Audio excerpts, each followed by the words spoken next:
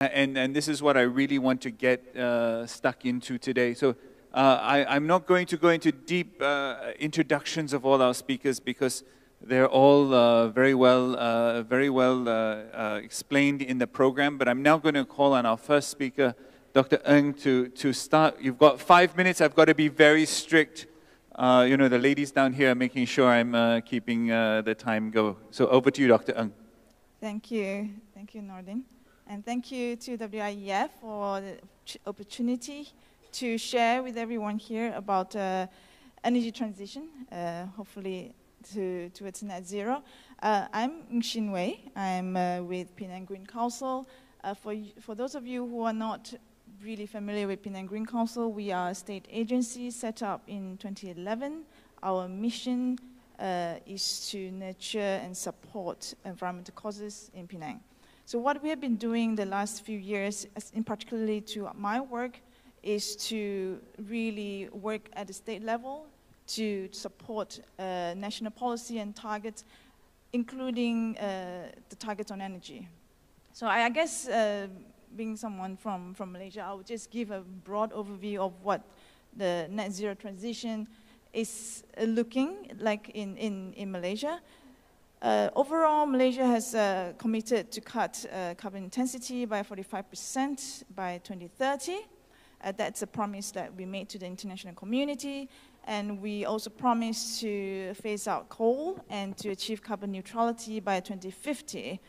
And regarding renewable energy targets, last year the government bumped up the targets so that by 2025, which is in 3 years' time, we aim to achieve renewable energy, the proportion of renewable energy in installed capacity to be 31%, and which will go up to 40% by 2035. And last week, the national government introduced a national energy policy where inside the documents they produced or they proclaimed the aim to achieve to have renewable energy 17% of total primary energy supply by 2040. At the moment, it's about 4%. So 4? Yes. Okay. From the latest data that I've seen, it's going to go up to 17% by 2040. That's total primary energy supply. And to support these, we have a series of policy measures like net energy metering, we have feed-in tariff, we have large-scale solar support system, and we also have green financing support like tax allowances, tax exemptions, and green tech financing, etc. And in the national energy policy that was introduced last week, there was also a target on electric vehicles, which is to be 38% by 2040. Unfortunately, I don't really have the exact data of what's the percentage right now, but I can tell it's pretty low. It's very low. So that's the overview of our national ambition on the net zero transition.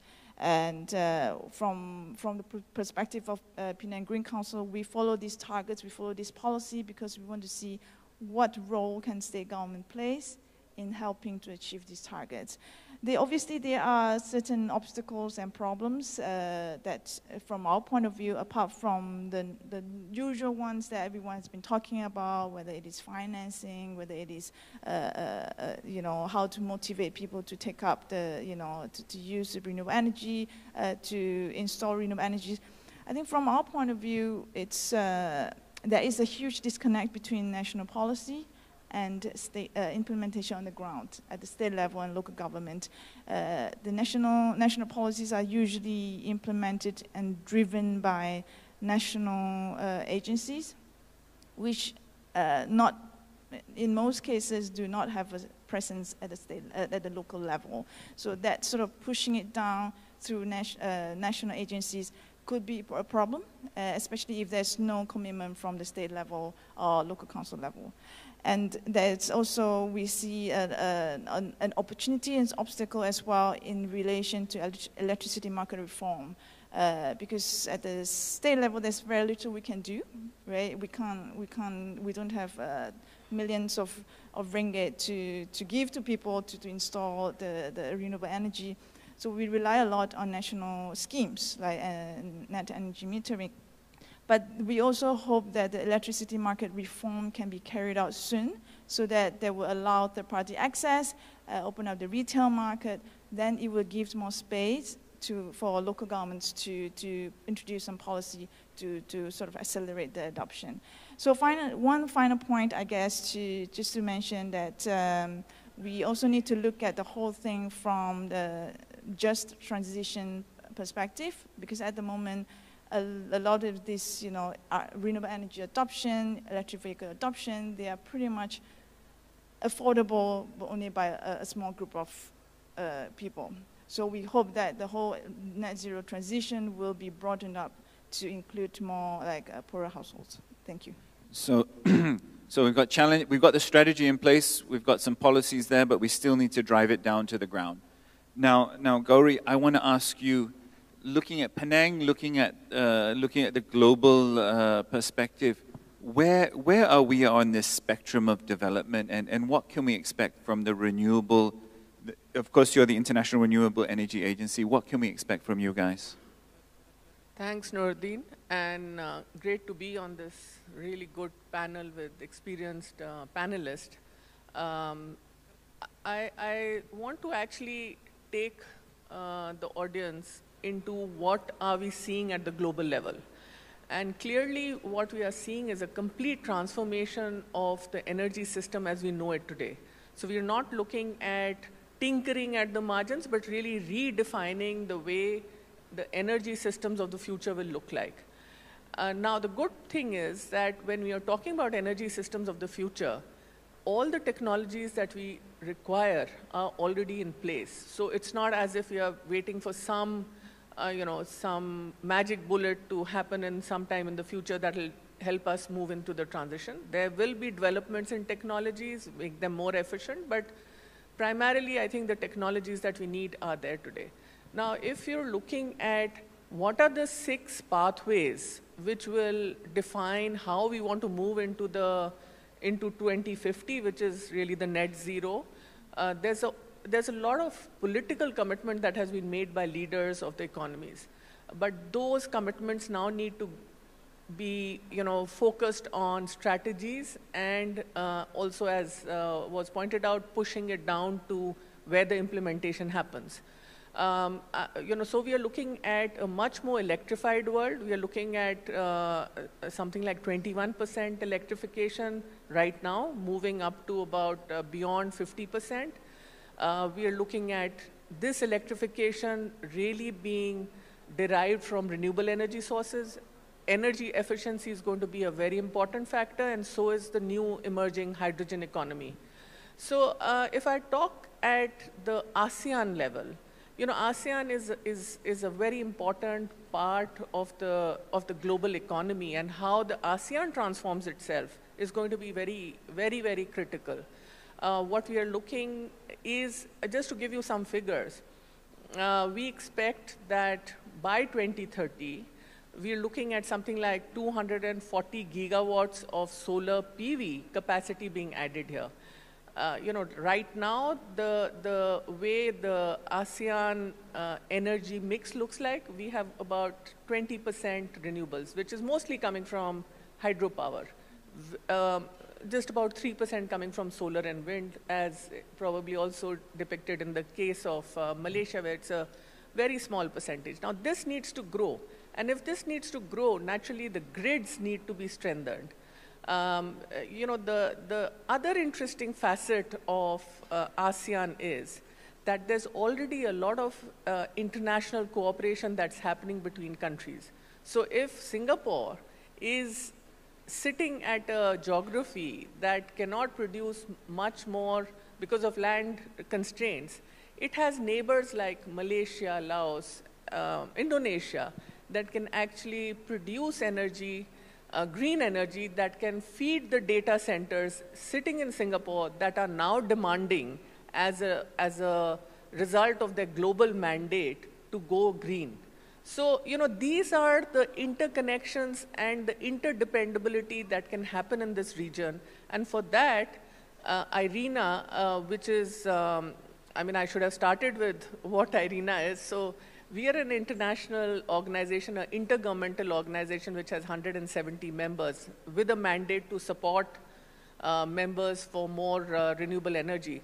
What we've found in our analysis is that you need about 200 gigawatts of interconnected grids in this region to be able to take in the intermittent power that will come to support greening and the energy transition of this region.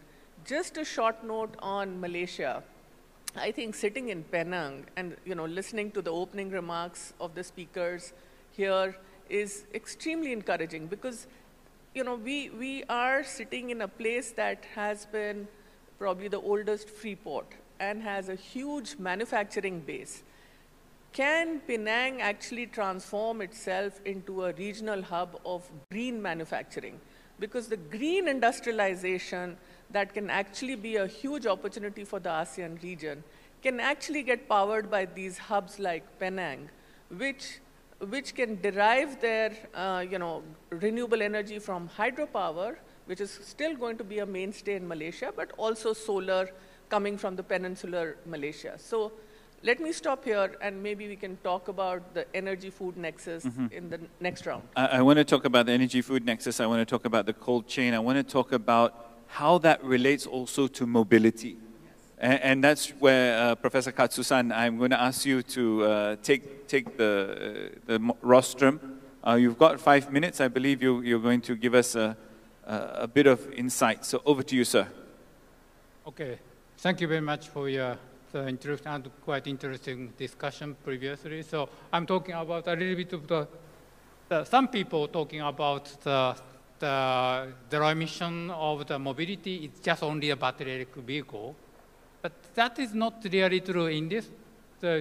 I'm just what's already decided and what the people recognize. Only a small part of the passenger car can be suitable for the battery electric, but heavy duty or other part of the transport need much more huge energy. So actually, the people talking about the hydrogen economy or hydrogen, some people are very skeptical because of the efficiency. If you convert from the electricity to hydrogen back to the electricity, you have only 50% left. But this is a matter because of the hydrogen is actually the vector to use more renewable into the society. Actually, we are using energy not just for the oil, because we have a lot of the industry use a huge energy, like steel making. It still cannot be made by the electricity. You need some molecule. That's the hydrogen. So, and important is, as I said, there are no silver bullets. So, and also we need to create a new idea to this region because of you have a lot of renewable, but not only just solar or the hydro. You have a lot of bio and so. And so, this is some of the priority of our customer who choose the vehicle. So for the customer, the fuel, it doesn't matter whether that is hydrogen or electricity or gasoline or diesel. People want the comfort of the vehicle and the convenience of the vehicle. So we need to provide the good mobility for the customer. And this shall be decarbonized in the future. So, and also some people said hydrogen is too expensive. It is true in the last year because of the oil was so cheap. But now the gas is very expensive. As I said, that actually green hydrogen is cheaper than the blue hydrogen, which is coming from the natural gas or and also we recognize oil and gas is fluctuating hugely. So, and also in 2050, we no longer release the burning those kind of the fossil fuel. So the good thing is after the COVID is that people recognize that climate change is very important, but energy transforming is not just for the expense for the climate or environment. So I wrote this during the establishment of the Hydrogen Council that energy transition will create a huge business, like this $2.5 trillion of the new business every year and 30 million of new jobs. So actually the energy transition and using more hydrogen will create more jobs and more opportunities. And good thing is currently we are the first time ever we can design our future because we have a target of zero carbon in 2050. That means every year we spend hundreds of trillions of dollars for the energy. So we can design our future. So I always talking to my students that you now have a big opportunity to design your future by yourself with the trillions of the budget. So, and also for this, Malaysia or Islamic area, the relatively hot country, you need to create a new mobility system, which is not just for the battery electric or transport. So I have, there's a monorail ongoing to build here.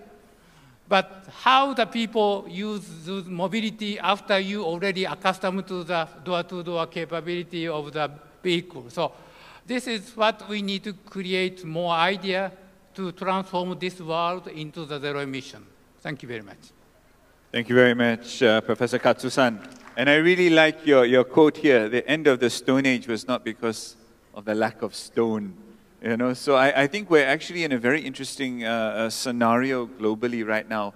Yes, we still have plenty of stone, but we also have plenty of energy. But the question is, how do we get the funds into that energy?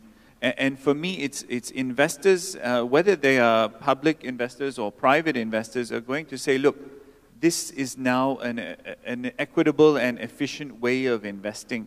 Now, Gauri, we were talking about last night, you know, the tyranny of geography. You know, big countries have big problems. Is there a possibility that smaller to medium-sized countries can actually lead the way because their investment requirements are a lot less? And I'm going to then come to Penang and say, look, Penang, can you take the lead because you've got less space to worry about? Over to you, Gauri. Yeah, thanks. You know, it's interesting that, you know, we're sitting in a region that used to be defined by economic tigers. So these are countries in this region that have shown in the past the capability of actually emerging as very, very strong economic geographies. So there's really no reason why this new opportunity that Hiroshi-san has just presented, or the opportunity of green manufacturing, or the opportunity of actually transforming the industrial sector in this area into a more green manufacturing segment, and the jobs that it will create, the more, you know, the more skilled jobs that it will create. Now, these are opportunities that need to be harnessed, but clearly, you know, policies and incentive structures have to be created in such a way that these opportunities can get converted into implementation frameworks. Because without having proper implementation framework, this will only remain intent, as we've just heard.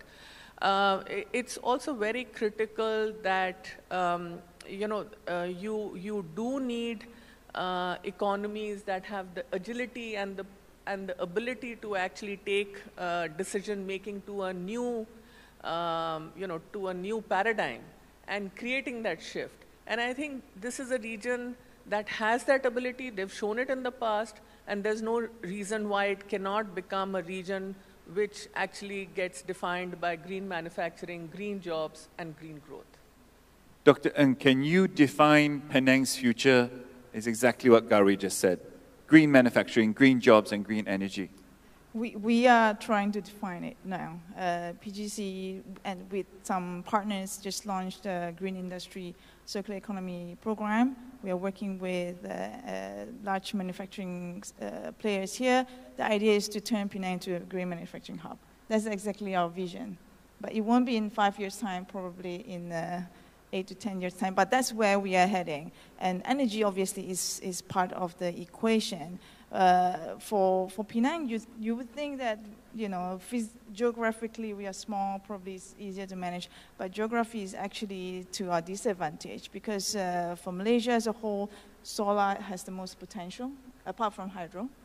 Penang doesn't have big rivers. Hydro is not, you know, going to be a huge potential for us. So solar and bioenergy. At the moment, solar has the most renewable energy in Penang comes from solar, but we also have the disadvantage of not having enough land for large-scale solar. We have been looking into floating solars. A lot of companies have come to us, you know, possibility of floating solars, but it's still relatively new, well-ish, so we haven't really established any viable plans for that. So when it comes to renewable energy, we find that there is a huge limitation. If you can't do LSS, we have to do rooftop. And rooftop, not every roof can have solar, right? So even if we want to mandate people or buildings to have rooftop solars, we can't physically do that. So that's why we are really, really looking towards electricity market reform, where you don't really need to install solar to buy solar energy. Right? So at the moment, the market is pretty rigid. You know, we have one TMB being the retail company. So we are looking forward to this sort of wider electricity market reform where they would give us more choices to move towards renewable energy. But certainly, green manufacturing hub is our vision. Do investors come to you and come to Penang and say, "Tell us your energy mix," or do they just say, "Tell us you've got energy"? Tell us what your energy mix is, or tell us that you've got energy. Like I mentioned earlier to you, energy really, because we see it as something that TNB is doing. And TNB is... TNB is the national, for the international people, TNB is the national producer and distributor of energy. Yeah. So at the state level, we are not used to thinking about our energy supply because it's all sorted out. Federal level. But with the renewable energy and distributed energy, there should be a space for us to play a more active role locally, right? To establish a more localized and distributed energy. So when they come to us about our energy mix, unfortunately, I think now it's less than 2% in terms of installed capacity, not even like generation, right? So it's very low, but at the same time, it has huge potential.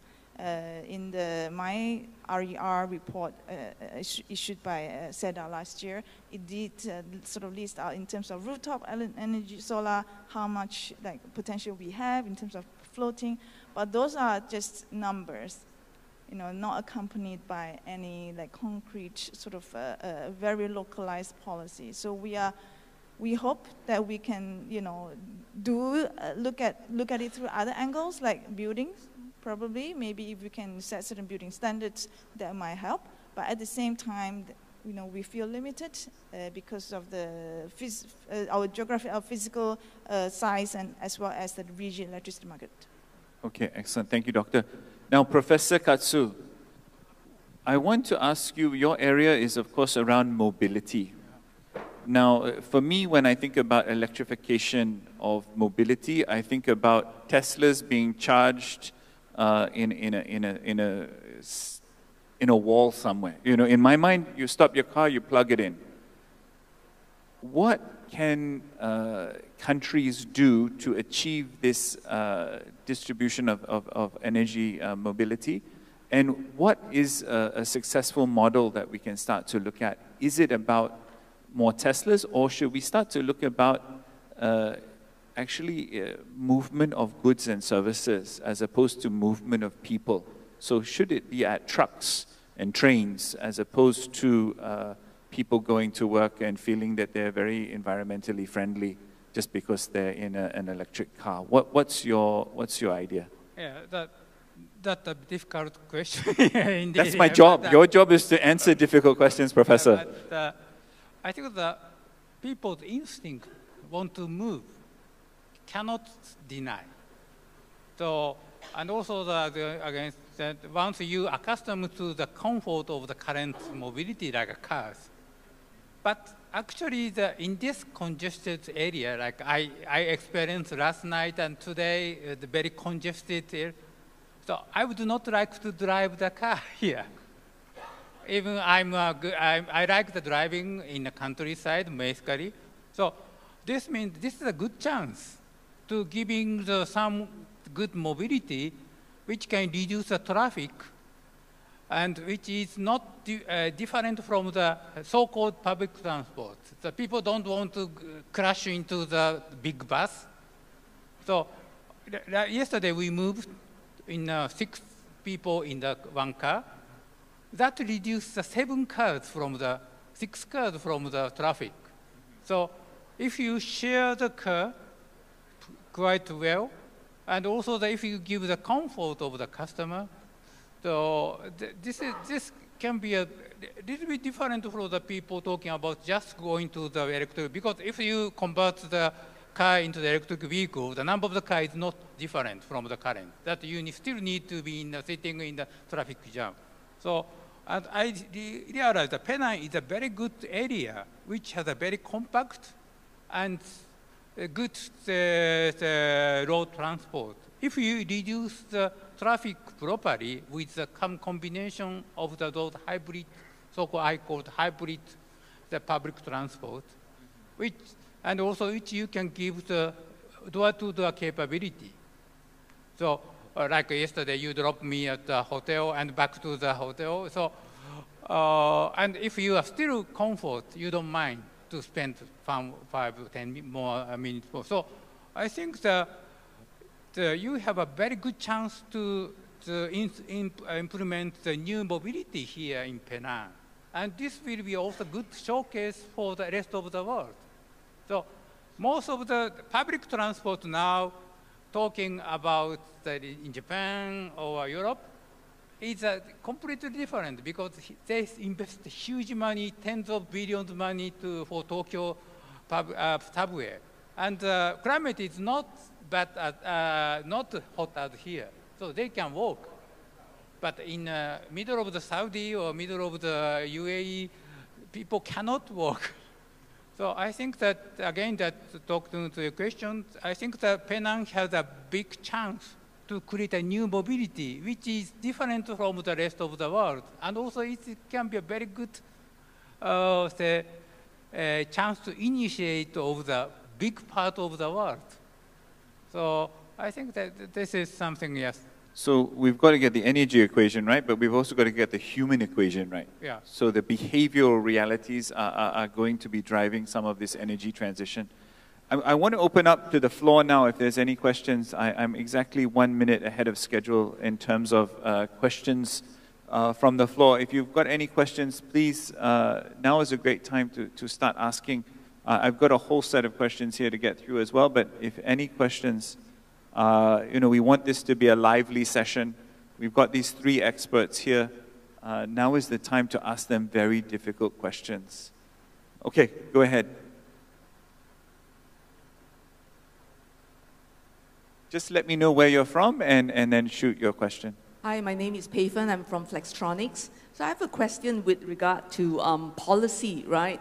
So being an investor in Penang, so I was listening to the panelists talking about, some of the strategies and all that. So with the state government, right, how can we perhaps, create some policies that would make it more, how do I say it, for industries to maybe invest in green technology, like perhaps when we build a new building or when we are buying land, okay, to build a factory. So perhaps there could be, incentives, or there could be rebates, right, offered to companies that perhaps incorporate some of these green standards, solar panels, natural lighting, and I really like the idea of the new mobility. I mean, that's really something to think about, right? I mean, Penang is not very big. So we could all have some of these interconnecting strategies from the state government, federal government, perhaps, you know, with the cooperation of private companies,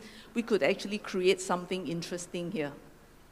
Okay, excellent question. I'm going to ask Gayatri, can you answer that before I let Dr. Ng put the Penang government's position out there? What is an international best practice in terms of attracting the right type of investors into this green energy transition? Thank you for this question, because I think it's a very interesting trend that we are seeing internationally. In fact, when I mentioned about Singapore and that the data centers in Singapore now demanding from the government more green energy, and Singapore not having enough rooftop space to be able to produce that solar energy means that you have to actually, you have a market that's created by investors and from the demand coming from them. The issue is, how do you open up the policy? And I think we can talk about it a little more. How do you open up the policy to allow these new manufacturing entities coming into Penang or any other manufacturing space to be able to buy green energy from the neighboring state, or in the context of Penang? How do you create that kind of a framework that allows the the industries to actually source their green power from the Peninsula Malaysia? Because as we know that Penang has a limited place, but there is a market that's being created. Renewable energy, as we know, is now one of the cheapest sources of electricity. So it could be a win-win situation, both for a relationship to get established between the investors asking for more green energy, the state creating the market with a relationship with the other states where energy could be drawn from and provided for supporting green manufacturing and green growth in the region. Brilliant, thank you. Dr. Ng, what's your idea here? How are we going to get our investors this green energy? Or is it purely policy reform? Or is there something else that we can bring to the table? Is there an opportunity to get energy from, we're close to Thailand. How far away is getting energy from Thailand an option? I would just answer what I can answer. I'm not really involved in the national energy strategy, you know, headed by TNB and stuff like that when it comes to grid investment.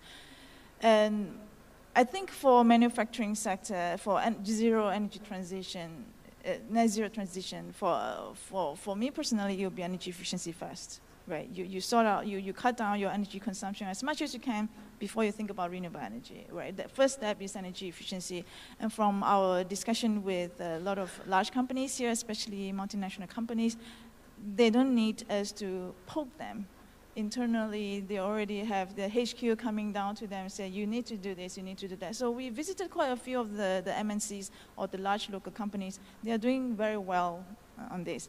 So they want to do more. So they say, okay, we want to do renewable energy. That's why two years ago, under the state government, we set up a renewable energy and energy efficiency task force, specifically looking into what we can do with buildings. Because like I mentioned before, energy sector is very much a national government area. So we look at buildings and what we can do to mandate certain buildings to have certain amount of energy to be derived from renewable energy. And we obviously encountered a lot of restrictions because at that time, peer-to-peer purchase of renewable energy wasn't there. So we could only, okay, if you have new buildings, you put certain percentage of your rooftop has to be used for renewable energy. So we were discussing that. And then towards the end, you know, they sort of established the renewable certificates.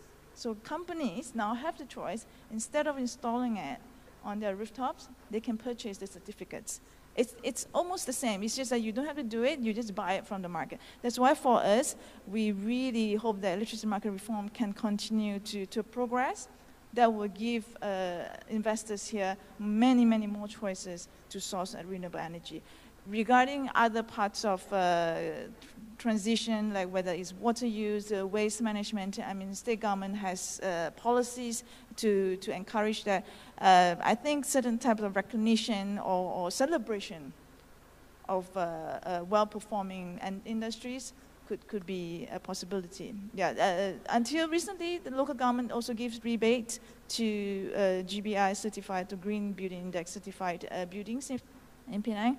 That unfortunately had stopped, but I think it's up for discussion what sort of incentives that we can give. Okay, excellent answer, excellent. I think we've got another question. Wait, you'll have Orang Sarawak, at the back first, next. Over to you, sir, with the hat on, yes. Thank you so much. Just to introduce myself, I am Dr. Wee. I'm a 5th generation Penang descendant, and I'm bringing a couple of $billion investment to Penang. The things I'm facing here is that I think we need a more concentrated effort in terms of EV. You see, I'm the master developer. In terms of, sorry? I couldn't hear that part. What's one? That we need a concerted effort in terms of?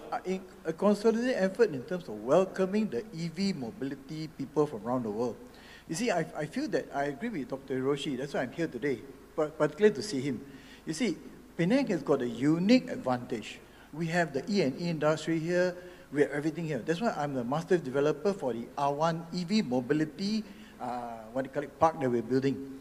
So what we're looking at is, I can see that the supply chains are here, but what we don't have is the right incentive. Yeah, so my question to the panel is, how can we work together with the state and everybody here to make it happen? We're all ready. We have everything from Silicon Valley and everywhere ready. Even my Chinese partners are willing to come here, but we don't seem to get the red carpet welcome. Okay, thank you so much. No problem, no problem. Professor Katsu, now we're talking about EVs. Now your key experience is in the Prius, and it's a hybrid engine, a hybrid car. Are we putting electric vehicles, with all due respect to the question, are we putting electric vehicles on too high of a pedestal? And should we say, look, we need to get to 50% hybrid, 10% EV, and then we'll move to that next phase? Or do we need to do the great leap forward and say, look, jump over the whole lot and let's get to EV and forget the hybrid? I think that the normal way, as you mentioned, that you set a certain target of the hybrid and the EV, and this is a very normal way. But I think that after I came to the Penang and walking around this may have some frog jump from the traditional way, because of the people suffering from traffic jam, actually. So that if you convert from the EV, it doesn't solve the problem. The real problem is not emission. Emission is, of course, a global problem. So I think if you build the very good transport, which is not a copy of the Tokyo or so that may make the Penang very unique area. So only the cross is only 30, 40 kilometers, and then the people sitting close by. So I think if you build and design the city properly, I think that you can skip those kind of say expensive the experience we did in Tokyo. So this is, I think that I feel the big chance for Penang to make a big plan, and even for the energy that he mentioned, that because of the hydrogen is a way to store the energy. So if you make a pipeline from Thailand to the Singapore, and then first you can use for the natural gas, but if you later you can convert into the hydrogen, then you produce hydrogen from Thailand with hydropower or somewhere in the solar. This can transport hydrogen and store the energy, huge amount in the pipeline. That is being discussed in Europe also. So I think the big plan make the big change and also creating a new job and new business here, and also attracting those kind of the industry who wants the carbon neutral the energy. And also the people are, I think the very important thing is living happier and convenient here in Penang, I think. No, I love that mention that you have to be happier. And for me, if you want to start improving the traffic, the first place you have to improve is the sidewalk. You know, and that's the trick. And actually, I know the question is coming from two very renowned town planners. Sir, over to you.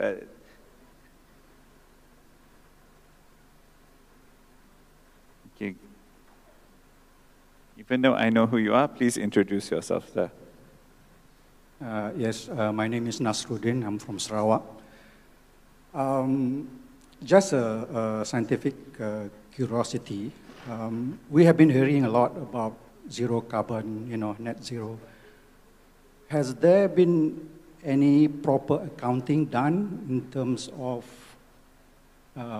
carbon balance at the global level or at the national level? Because if you want to go to net zero carbon, you have to know where you are, doesn't it? So is there any work being done in that area? In that area, okay. Yeah, thank you. Brilliant. I'm not going to start with you because you're the obvious start. Dr. Ng, where are we in terms of carbon calculation here in Penang? Then Professor Katsu, if you could tell us Japan, and then we'll get the global wrap-up from you. It's work in progress. That's what I can say. As far as we know, I don't know about Sarawak, we haven't come across any state that has continuous, comprehensive calculation of carbon. So PGC has just started working on establishing a carbon framework for Penang. It's not easy. We need a lot of technical assistance, and technical assistance are expensive. And calculation of carbon is not the #1 thing on the list of government. So we have to make do. We have to give them time, give people time. We have to work with stakeholders to eventually make this, push it up the agenda a bit. But we are working on it. We just got some funding from the state government to do it. Hopefully we want it to be done internally, so we don't have to continuously rely on technical experts, from ECLAIR, from World Bank or whatever. We want to build internal capacity so that we can do it and upgrade the system every year or so. So you don't want to keep paying for expensive international consultants? Sorry, guys out there who are here looking for those roles. We need them now. We need them now. Okay, you do need them now. To build our capacity. Yeah. Okay, excellent, excellent. Professor, over to you. What is the equation in terms of Japan? Yeah. You mean the calculation of the carbon? Yeah, where is carbon? Yeah, I think that we are putting the 1.6 gigaton of the carbon dioxide currently. So we are going to reduce 1/3 by the implementing better technology, and then we use renewable energy and hydrogen for reducing. But at the same time, as you mentioned, that important is we are working to calculate the carbon footprint. So from your operation. So, and also this is international collaboration.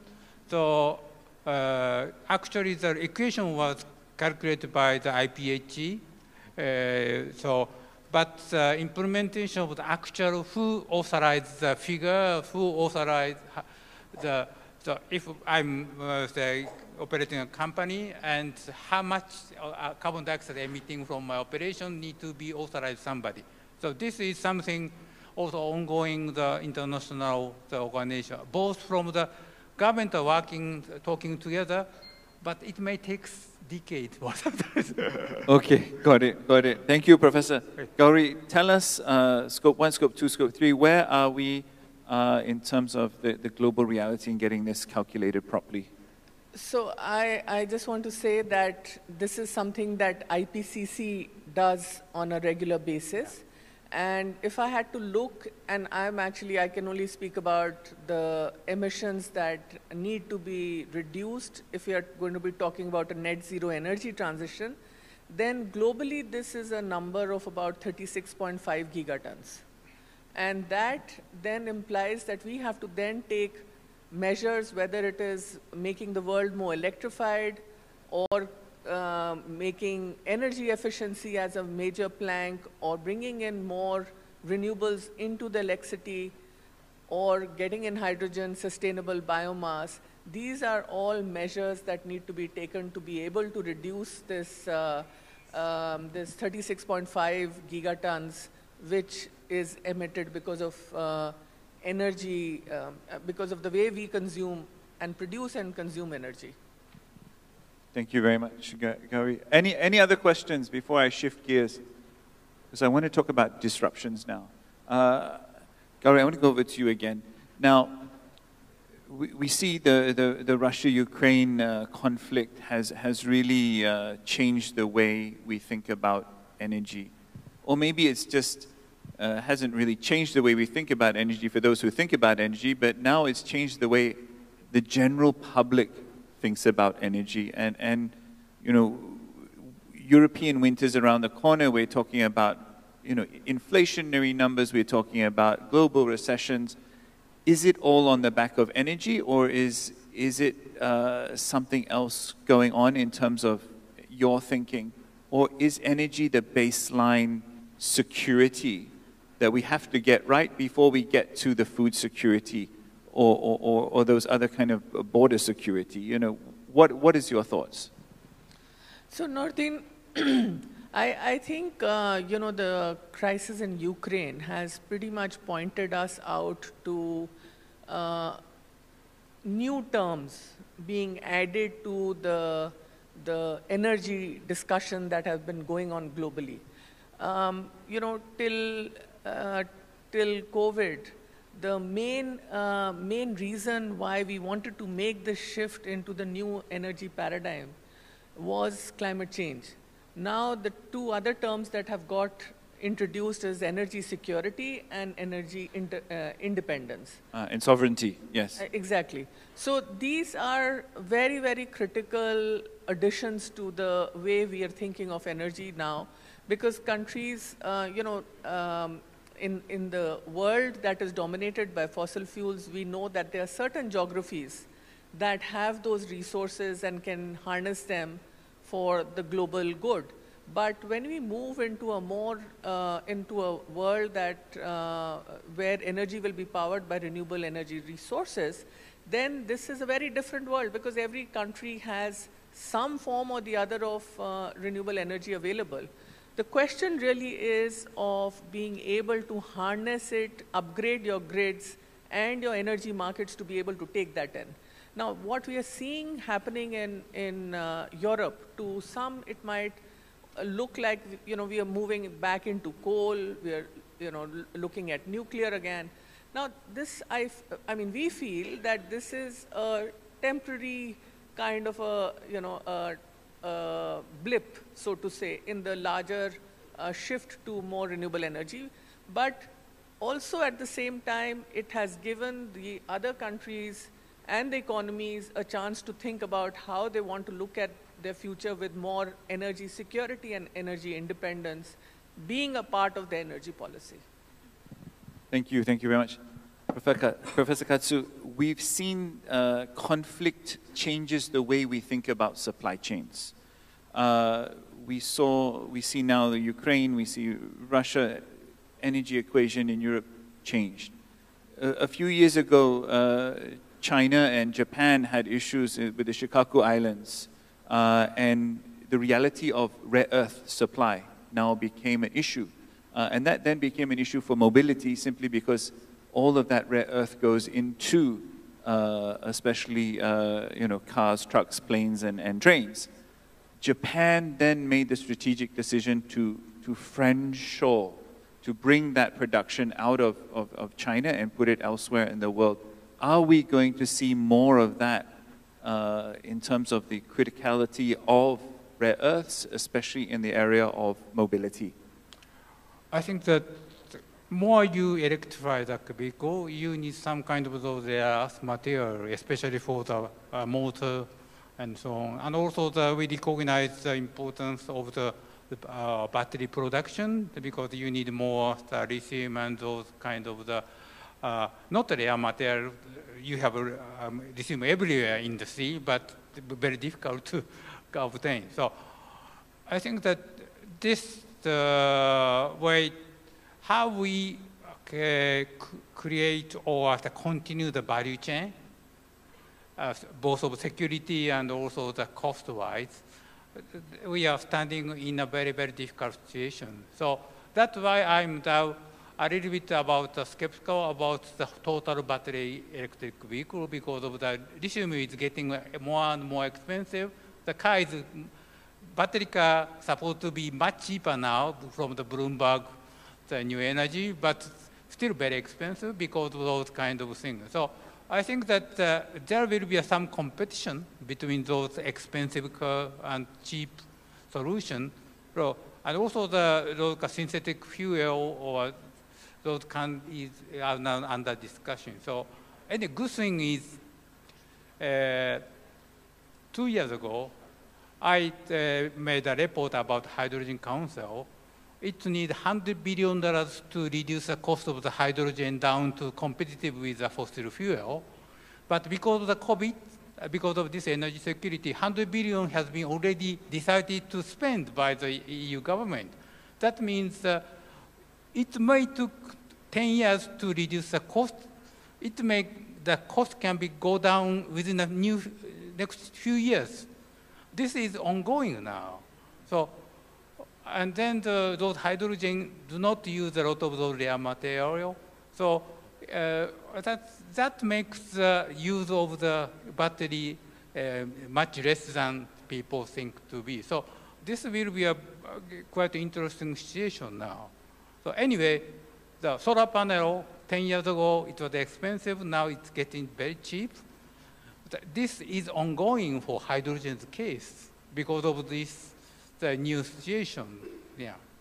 Thank you very much, Professor. We have 30 seconds to close this off, but we have one last question. Sorry, I'm going to be in trouble later. This gentleman is wearing a very nice suit, Yes, so I can't say no. Good afternoon. My name is Nail Latifov. I am ambassador of Russia here. And you see, I would like just to make two short notice on your question. You have told that Russia, Ukraine crisis became the cause of energy crisis in Europe. And I would like to say that not the conflict, but this energy crisis begins moreover before conflict. I would like to remind you that for a long time, Soviet Union and then Russia have a long-term contract for supplying gas and oil to Europe countries. And who declined these things? Who refused from these long-term contracts? European countries, not Russia. The second thing is that not Russia refused to supply energy to Europe countries. Europe countries impose sanctions and stop supplies to the European countries. And what the result? Now all the European countries that they are saying that they will meet next winter with energy crisis. And one more thing, just before, we have only 20 seconds. Don't try to put all the blames to Russia and China. Please look at the policy of Western countries. Thank you very much.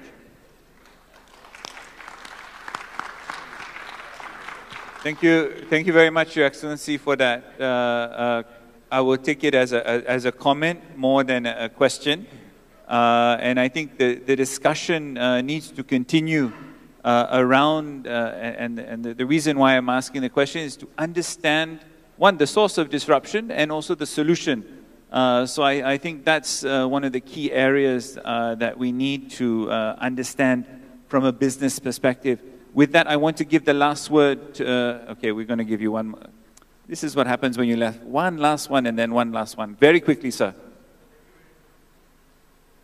I'm audible. Thank you very much. Actually, just now His Excellency just talked about the Russia and Ukraine matters. I would like to touch to this one moment. Since long time, the Rohingya issues is one of the main issues in our Southeast Asia. Sorry, sir, can you just introduce yourself and where you're from? Oh, I'm from Bangladesh. I'm the director of Bangladesh-Malaysia Chamber of Commerce and Industry.